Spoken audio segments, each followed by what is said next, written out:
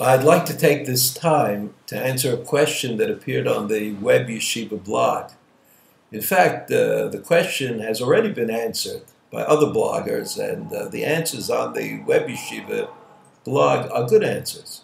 Nevertheless, I'd like to add a point. The question was, if somebody asks, they want to light candles Friday night, but they can't light candles until long after Shabbos actually comes in. So what's the proper thing to do? So I'll tell you a story that happened to me when I was in Moscow. In Moscow, the yeshiva in Moscow used to have Shabbos, used to make Shabbos and made Shabbos available to anybody in Moscow who wanted to come. Of course, people came at odd hours, and Shabbos, moved. It was earlier sometimes, later sometimes. But we never said anything about how you got there, when you got there, where you were going. I mean, it was, in those days, people's only connection. Young people in Moscow had the connection to Judaism and Shabbos through the WebYeshiva, through the yeshiva in Moscow, I'm sorry. And then somebody came and told me that she wanted, say, 10 o'clock at night, and it was long after Shabbos had begun, that she wanted a bench licht on Shabbos. She saw other people doing it, and she felt strongly attracted to the minhag, but she could not find a way to do it at the proper time. She was a doctor, and she worked in the hospital until late. And after that, she came to the yeshiva to participate in the Shabbos and learning a little bit about Parashat Shabbat, etc. So she said to me, what should she do? She wants to light the Shabbos candles, but she can't do it until long after Shabbos begun. And one could argue that her connection to Judaism was through lighting the Shabbos candles. She wanted to develop spiritually. And in fact, she was being Mechal Shabbos anyway.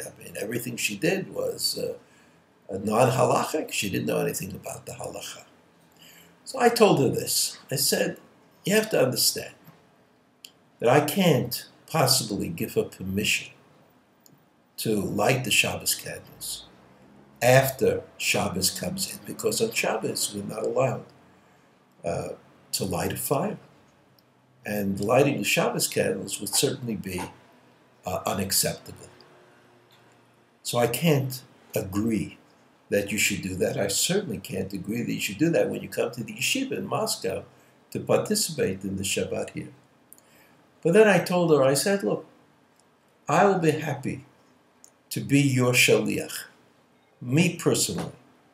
I'll be your shaliach, and I'll light Shabbos candles on your behalf here in the yeshiva at the proper time. And then someday, when things change and the schedules change, you'll be able to light Shabbos candles on your own.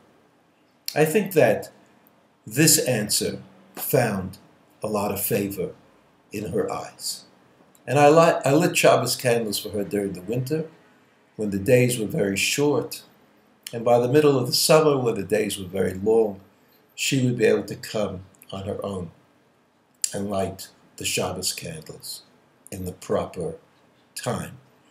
Eventually, she came to Israel. The story, of course, otherwise I wouldn't tell it, but the story has a happy ending. Today she's from, married, living in Yerushalayim. Thank God. I think it's important to know that you can't evaluate the benefit of unnecessary leniency, but you know that certain things cannot be compromised.